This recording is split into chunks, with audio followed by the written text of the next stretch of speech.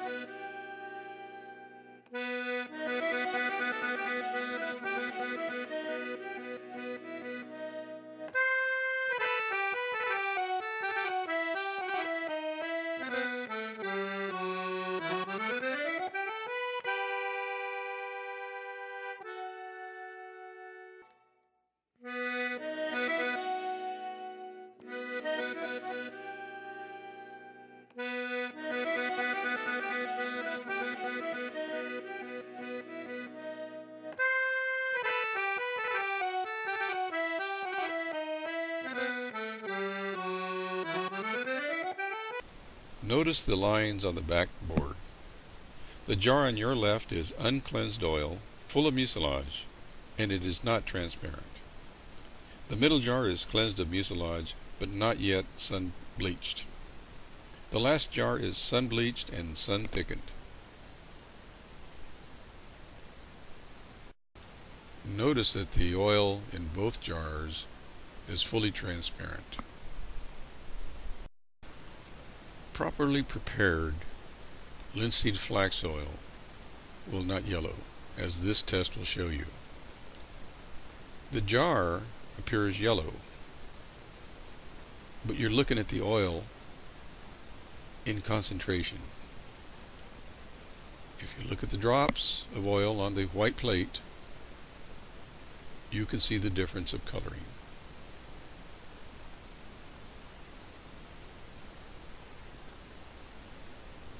When we are oil painting, we use the oil very thinly as we apply emulsions or oil outs. Here you will see how I rub this in thinly, and you will see that the oil is crystal clear and colorless.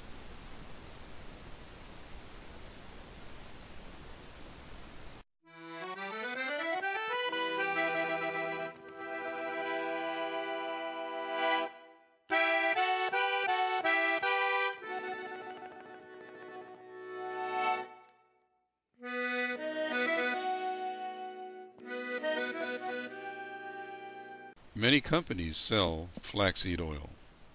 Read the fine print carefully on the labels.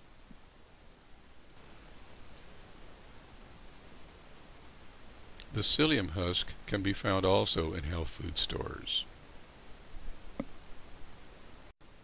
Liquor is a mixture of ethanol and water held in perfect suspension. The amount of ethanol is 1/2 of the proofing. Do not use liquor above 101 proof for the psyllium alcohol method.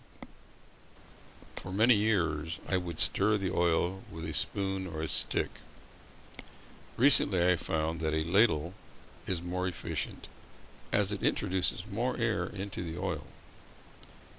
Oil thickens with oxygen and bleaches with sunlight. Do not worry about bugs getting into the oil. They are all easily filtered out by the cotton ball in the funnel.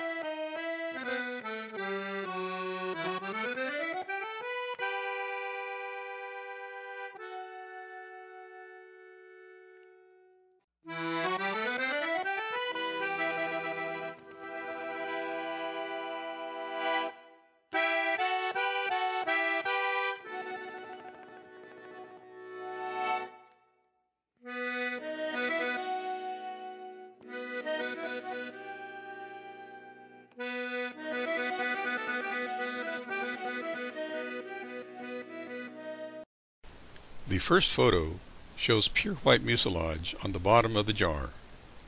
I used a special technique to cause the mucilage to drop out of the oil. These 4 photos taken over a 12-month period show the mucilage decomposing and turning brown over time. The oil seen in concentration is pale yellow. Notice the clear, crystal clear, colorless bubble.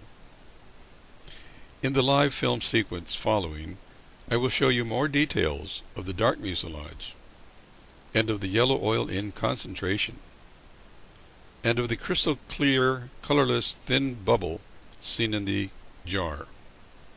When we rub on and oil out on the surface of a painting, it remains colorless and crystal clear and will not yellow over time.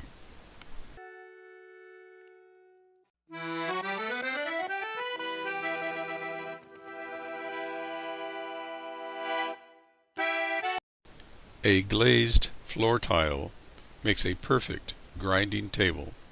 Do not buy a black one nor a white one.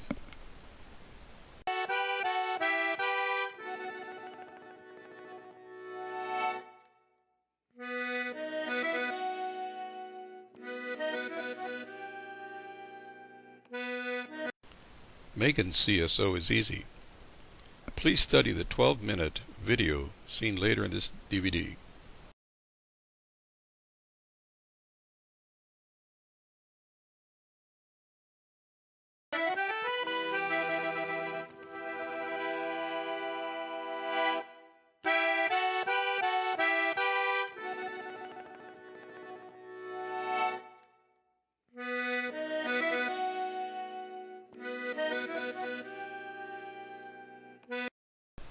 Mix the CSO with the tube oil paint in roughly equal amounts. You do not need to be exact. Some colors need a bit more, others a bit less. CSO is light beige in color, but is 98% transparent. CSO has no coloring nor tinting strength. Grind the CSO well with the tube oil paint. It only takes seconds.